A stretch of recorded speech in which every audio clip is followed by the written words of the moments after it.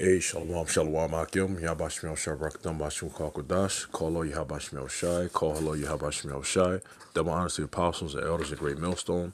Shalom to the akim out there and the elect. That's the men, women, and children selected to make it out of here from the coming destruction. I'm the brothers Zion Olive, the DC camp, coming at you. All right, Salakia, coming at you with another Keep in Mind video. It's gonna be called Keep in Mind. Japheth is not of the tribe of Naphtali. All right. Japheth is not of the tribe of Naphtali. All right. In the West, mentioned in Deuteronomy 33 is talking about a direction in this case. All right. And I'm gonna get that. That's not gonna be the whole title, but basically Japheth is not the tribe of Naphtali. And I'm gonna get into it. But before I get into that, of course, as you see on the screen, I'm gonna read this. This is John 21:15. It says, "So when they had dined, Yahushua saith to Simon Peter, Simon, son of Jonas, lovest thou me more than these? He saith unto him, Yea, Lord, thou knowest that I love thee. He saith unto him, Feed my lambs. All right.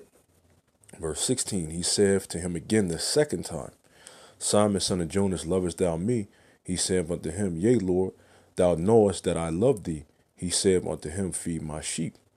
He saith unto him the third time, Simon, son of Jonas, lovest thou me? Peter was grieved because he said unto him the third time, Lovest thou me? And he said unto him, Lord, thou knowest all things. Thou knowest that I love thee. Yahushua saith unto him, Feed my sheep. All right. Because 3 times is what? Understanding. All right. When you know in the scriptures, anytime things happen 3 times, is dealing with understanding. All right. They said what? Feed my lambs. Now, lamb is a baby sheep. All right. It's a baby sheep. So who are the sheep? When he says feed my lambs, it's talking about the nation of Israel, man. Israel, we're the sheep. We're the scattered sheep. All right. All right. We're the lost sheep and scattered sheep. All right. And I say that because remember I said Japheth is not the tribe of Naphtali, but you do have some of our people mixed in that look like Japheth. Why? Because we've been scattered abroad. As a matter of fact, let me get that, something basic real quick. All right. For our people. All right. Because I love the Lord. Therefore, I want to feed the sheep the right way. All right. And I'm gonna show everybody the inspiration of this video and why I went into it in just a second. All right. This is James 1:1. It says, James, a servant of the Most High and of the Lord Yahushua Mashiach, to the 12 tribes which are scattered abroad, greeting. And as plain as that scripture is, it packs a powerful punch, man. He said to the 12 tribes which are scattered abroad. All right. Greeting. All right. Because the tribes have been scattered, man. All right. This is actual prophecy. All right. Right here in itself. All right. Because during the times of the New Testament, around the times of that time frame. All right. Guess what? You only had 3 major tribes that were still over in the land of Israel, man. All right. You had, right, because this is James, right? So James was around the time of Yahushua, obviously, okay? And they were during the time of the Romans, right? Now, during this particular time period, you had what? Judah, Benjamin, and Levi. You did have a couple of the other tribes stay behind, but not that much. Why? Because of prophecy, all right? And guess what? The other tribes were what? They went into the Western Hemisphere, all right? It said, which is scattered abroad greeting. And then even later on after that, all the tribes would be scattered abroad around the rest of the earth anyway. All right. So you do have people that look like Japheth that are actual Israelites, man, that are scattered abroad. All right. And matter of fact, let me go ahead and get you the inspiration for this video right here. All right. Because you have Israelite groups out there, of course. They say that when they go down the 12 tribes chart, they say that Naphtali are the Israelites. All right. And this is why they say it. All right. Shalom.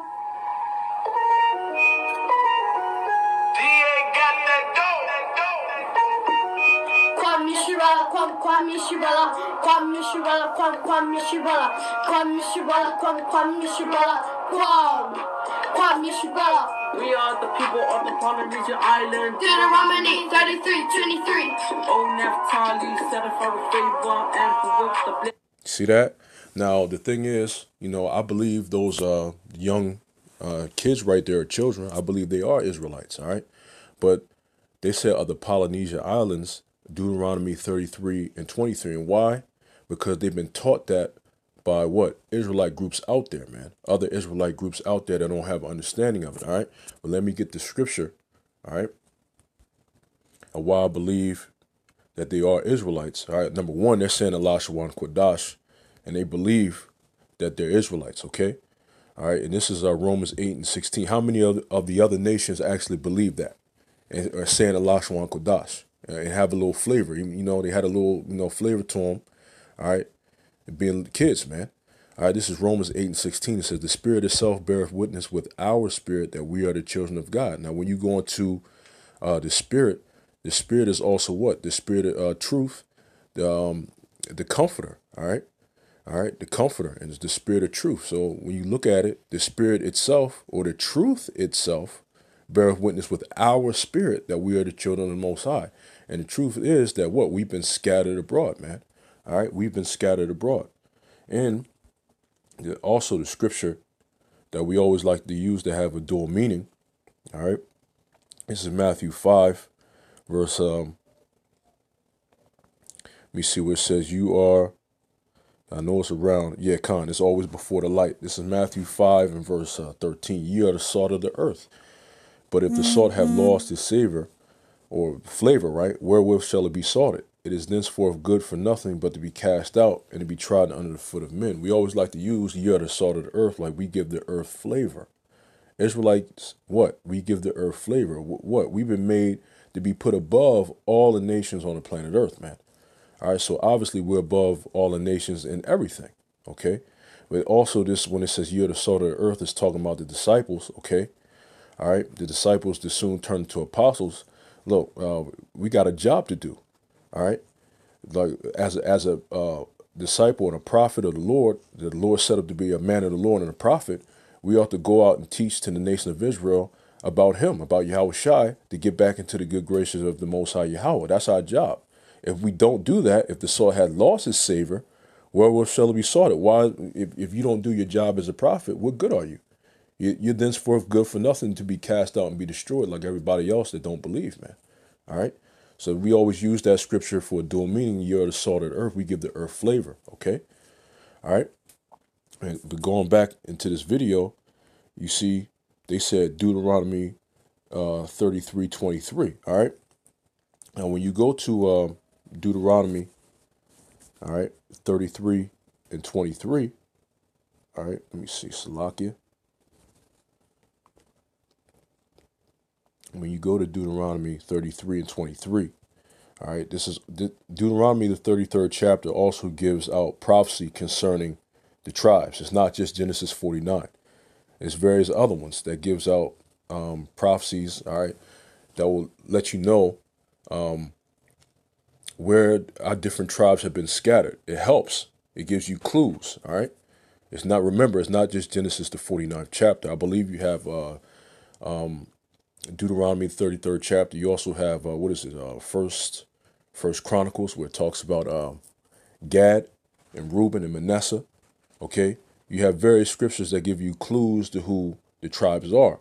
And one of them being Deuteronomy 33 and 23, it says, and of Naphtali, right, because that's the focus of this lesson, and of Naphtali, he said, O Naphtali, satisfied with favor and full with the blessing of the Lord, possess thou the west and the south.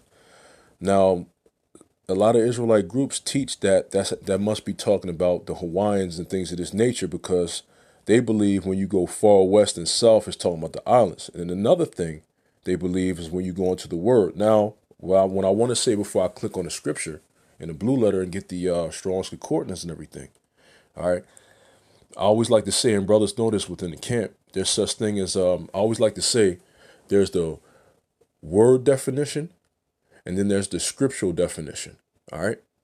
The scriptural definition is the most important. Now, the word definition can back up the scriptural definition. Great. That's fine. It's beautiful. But the scriptural definition is the most important. What do I mean by that? When you ask people, what does sin mean, according to the scriptures, they'll say a whole bunch of things, missing the mark, this and yada, yada, yada, all right?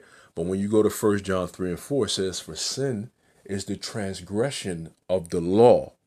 You see that? Sin is the transgression of the law. So the scriptural definition actually proved what sin was. Now, when you go into the word sin, as a matter of fact, let's go there. We're in the spirit of study just talking about, just go to it. 1 John 3 and 4, right? It says, whosoever committeth sin transgresseth also the law, for sin is the transgression of the law. Now, when you go to the word sin itself, all right, hamartia or hamartia, let's get how he says it. Strong's G 266, hamartia. Hamartia, okay? Now it says to be without a snare, slakia, to be without a share in, to miss the mark. That's what a lot of Christians say, to miss the mark. To err, be mistaken. To miss, wander from the path of uprightness and honor, to do or go wrong. To wander from the law of God, violate God's law, sin. Now those are good, but you have to go into it, to wander from the law of the Most High. Now that is the accurate one. That matches more so the transgression of the law. To miss or wander from the path of uprightness, when you got to go into it. Uprightness is what? Dealing with the law, statutes, commandments. If you miss a wander from that, you're not going in the right way, i.e. you're transgressing from what? The law, statutes, commandments, which is sin. All right? So you'll have different definitions, all right? But to be more precise, the scriptural definition is best, okay? Another example of that, what I like to go to, is Jonah, okay? All right? I'm going to go to the Old Testament, and I'm going to go to Jonah, okay? And I'm going to go to Jonah. It could be the second chapter. No, I believe it's the first chapter, but it's okay. This is Jonah 1. Because he says, out of the belly of hell, right? Now this is, it's Jonah's second chapter. Because he got taken into the giant fish's mouth. But it talks about it, okay, in Jonah's second chapter. All right, this is Jonah 2 and verse 1. Then Jonah prayed unto Yahweh his power out of the fish's belly, and said, I cried by reason of mine affliction unto the Lord. See, he cried by reason of his affliction, because he was in great distress. And he heard me. Out of the belly of hell cried I, and thou heardest my voice. Now, here's another example of why I say the scriptural definition is more important than the word definition. Because we know that Jonah was swallowed up by a giant sea creature, aka a giant fish, right? Now, when you go to Jonah 2 and 2, all right? Now, he said out of the belly of hell, all right? Now, we know that scripturally, he was in affliction, as we read earlier, because he was swallowed up by a fish. Of course, you'd be in great affliction if you were in the belly of a giant sea creature, man. Of course, you would be in affliction. That's hell. But he said hell. Now, when you go into the word hell itself, it says sha'awal. Sha-a-wa and Allah. So sha'awal, look at it. Grave, hell, pit, the underworld, wicked, sent there for punishment, okay? And that's when they start going into the actual hell, which that's going off, all right? When you look into the Strong's definition, it says Hades, or the world of the dead, as if a subterranean retreat, including its accessories and inmates, grave, hell, pit, all right? So when you go into hell, it's actually grave, hell, and pit. All right, the grave, you see it as the grave and you see it as the pit, because that's what it is. It's a lower state, and it's also what? Actually underneath the ground. Now, sha'awal, an actual grave or pit, something that's underground, that's not inside of a fish's belly, man, or a giant sea creature's belly. All right, even though the word says grave or pit, an actual grave and a pit is not inside of a fish's belly. So, i.e., what is meant by when he says out of the belly of hell cried I, he's going back to what he said earlier in the same scripture. I cried by reason of mine affliction. You see, because that's a terrible place to be, man. All right, he was in a lower state. All right, being in the belly of a giant sea creature.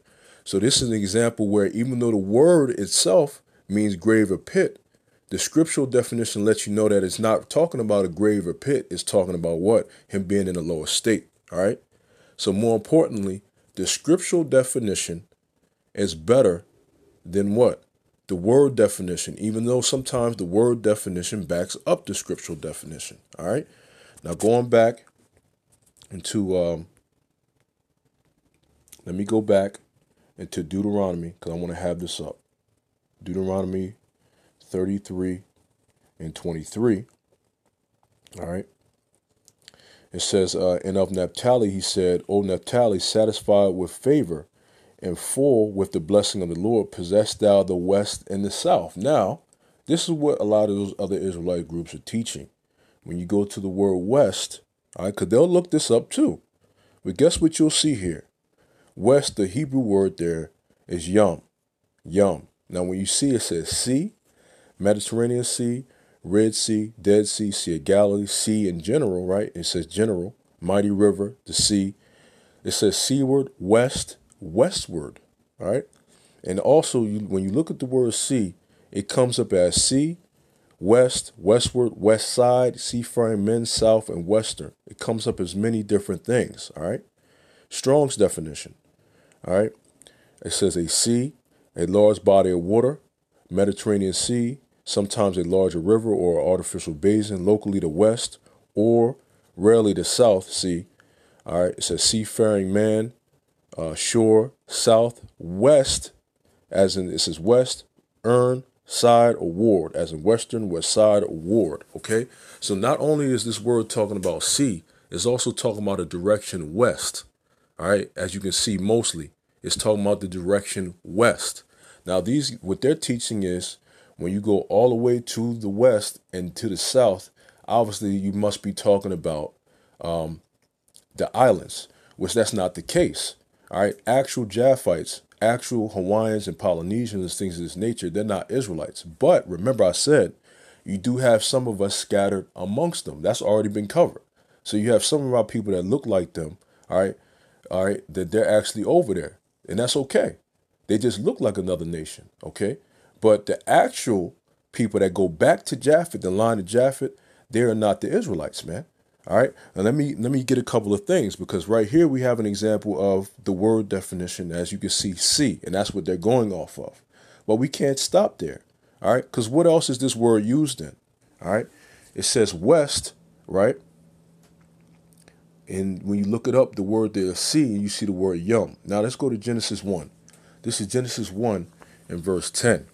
It says, and the Elohim called the dry land earth, and the gathering together of the waters called he seas. And God saw that it was good, or the Elohim saw that it was good. Now, when you go to the seas, I put emphasis on seas. It says, what is that? Yum. And when you go there, all right, it says sea. All right, so you have an example where what? That word yum does mean sea. All right, let's go to another one. Genesis 1 and 22. And Elohim blessed them, saying, be fruitful and multiply, and fill the waters in the seas, and let the fowl multiply in the earth. So when you go to seas, the word then once again is yum. And you know that's actually talking about sea. Why? Because you can read it from the scriptural definition. It says, fill the waters in the seas. All right. And then it says, when you go back before that, and Elohim created great whales and every living creature that moveth, which the waters brought forth abundantly after their kind, and every winged fowl after his kind. And the Elohim saw that it was good. So the scriptural definition in its entirety lets you know that that's actually talking about actual water and seas. All right.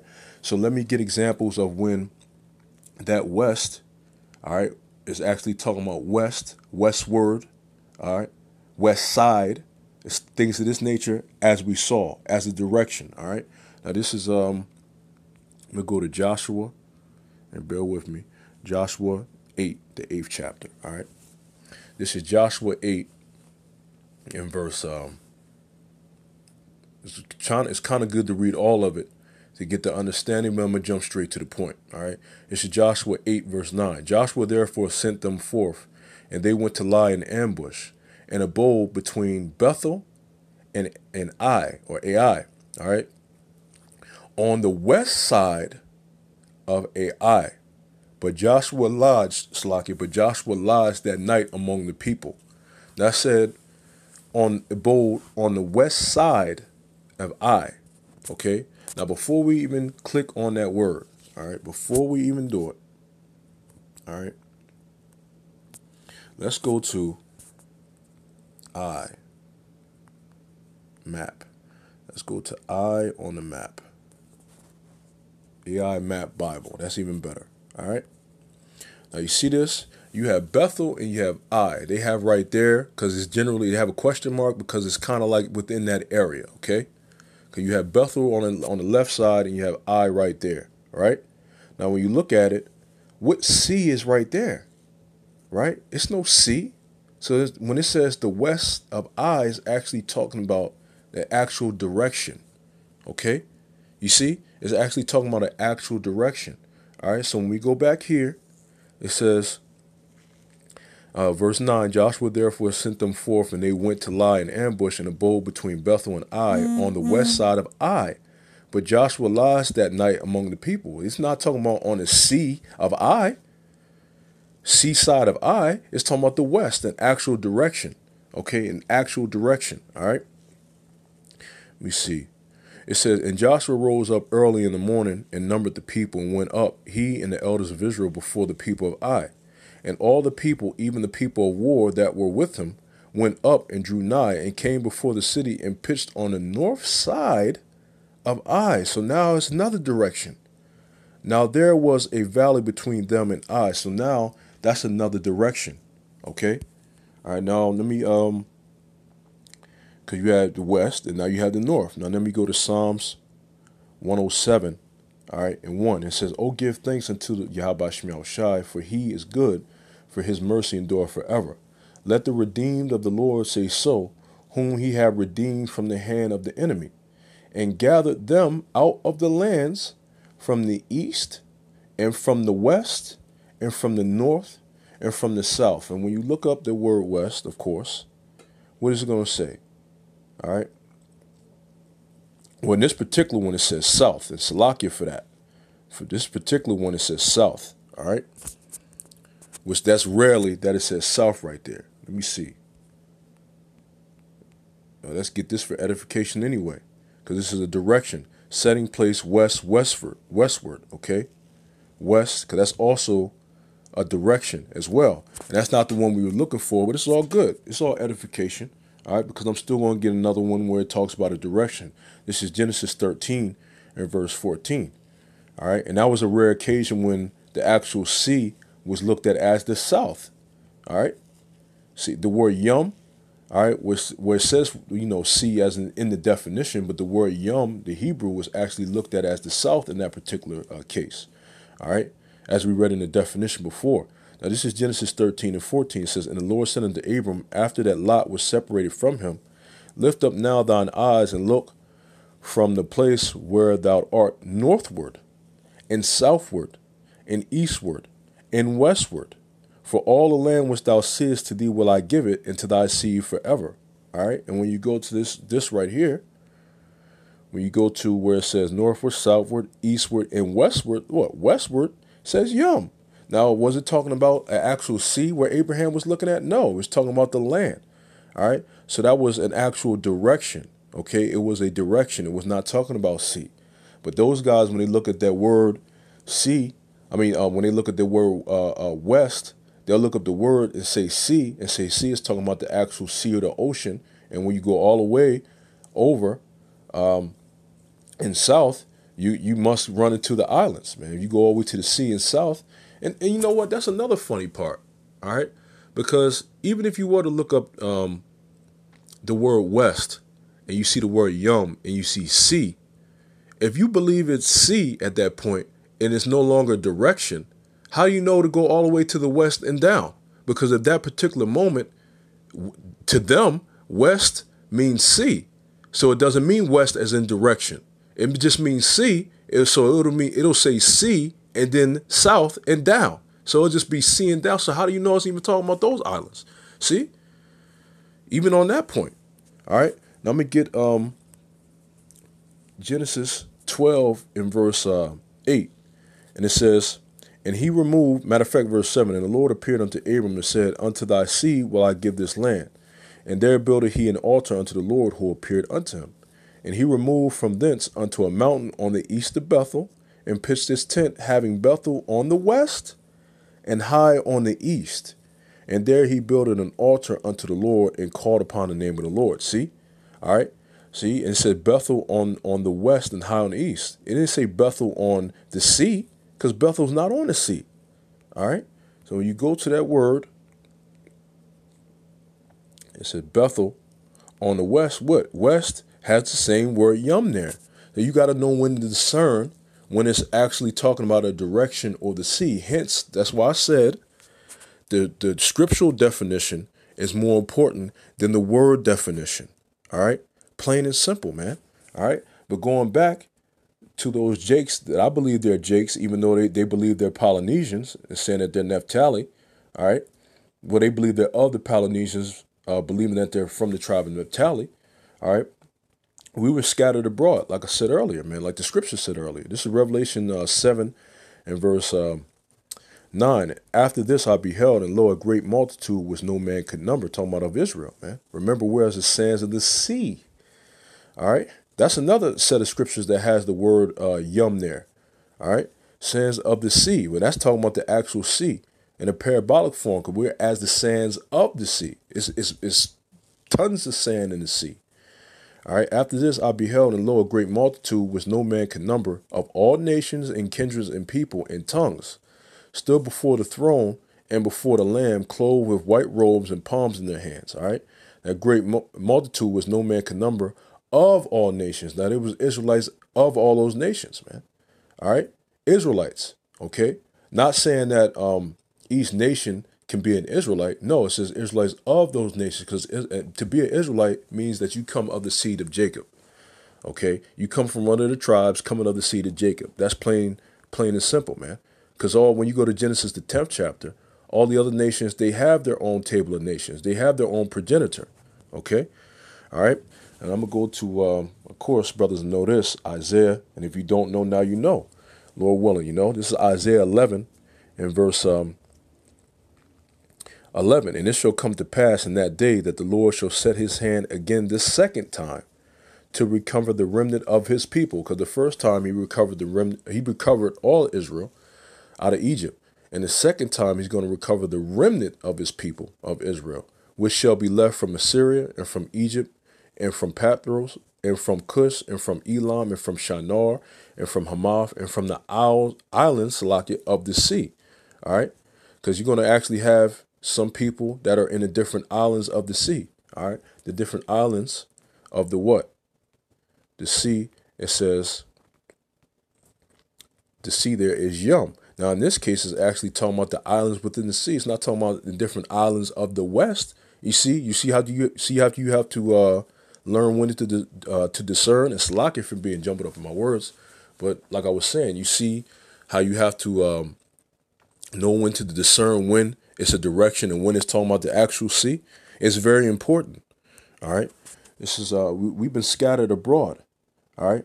We've been scattered abroad. So, yes, you will have Israelites that look like other nations, man. And I believe those children are what? Israelites. And their parents are Israelites, man. All right. Well, at least the father. Okay. And this is Jeremiah 30 and 10. It says, therefore fear thou not, O my servant Jacob, saith the Lord. Neither be dismayed, O Israel, for lo, I will save thee from afar, and thy seed from the land of their captivity. And Jacob shall return and shall be in rest and be quiet, and none shall make him afraid. For I am with thee, saith the Lord, to save thee or deliver thee. All right. Though I make a full end of all nations, whether I have scattered thee, yet will I not make a full end of thee, but I will correct thee in measure and will not leave thee altogether unpunished. All right. But it says what? That he will what? He said, though I make a full end of all the nations, whether I have scattered thee. You see? So the Lord scattered Israel amongst the other nations, man. All right. And we were scattered. All right. And last ones I'm going to close out on is Ezekiel 11 and verse 16. And it says,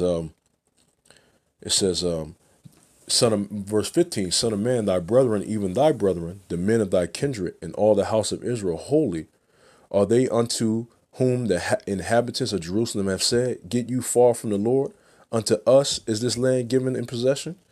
Therefore, say, thus saith the Lord power, although I have cast them far off among the heathen, and although I have scattered them among the countries, yet will I be to them as a little sanctuary in the countries where they shall come.